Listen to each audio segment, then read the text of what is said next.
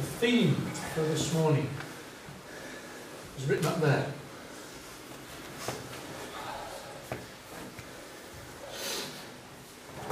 Three moves. Aye! Aye! Aye! Three moves. Disregarding 90% of it, the preliminary components, but cutting to the rear, not a cut to the rear. I've called it the power of belief in the rear cut, because there's no sword, so there's no cut.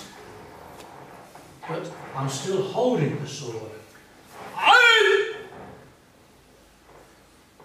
There's tremendous power in that image. In this case, it dramatically affects the quality of the irimi nage.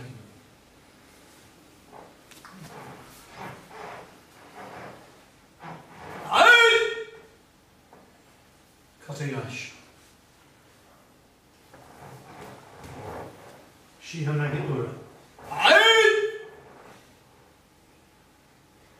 Each time, you're cutting the enemy that's standing behind you, this way. And you have to believe in that. You're not even holding the sword, you believe in it. You make your hips function as if they were holding the sword. And the effect on your uke is remarkable. But usually when we do it, we talk about it, we go a bit sort of deep. So you've done the outward look of it, but there's much more in it.